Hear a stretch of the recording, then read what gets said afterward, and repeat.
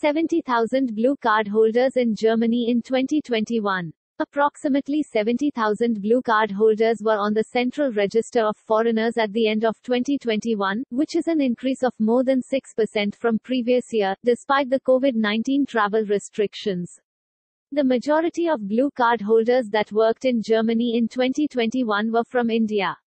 As for the jobs that these professionals had, it shows that 36,400 of them had standard occupations, whereas the remaining had shortage occupations.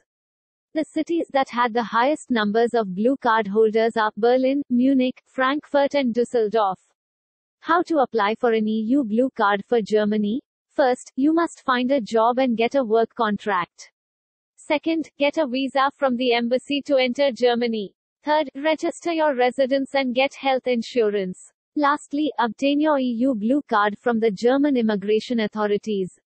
Salary criteria for German blue card. You must be offered a salary of at least €56,400 per year or €4,700 per month.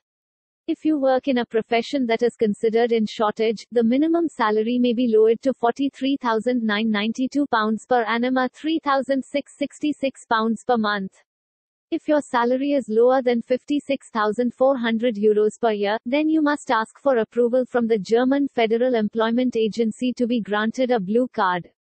Experienced professionals in natural sciences, mathematics, architecture and interior design, urban and traffic planning, engineering, scientific engineering, medicine, information and communication technologies. It is easier to obtain EU blue card as the country is experiencing shortage of workers in these fields.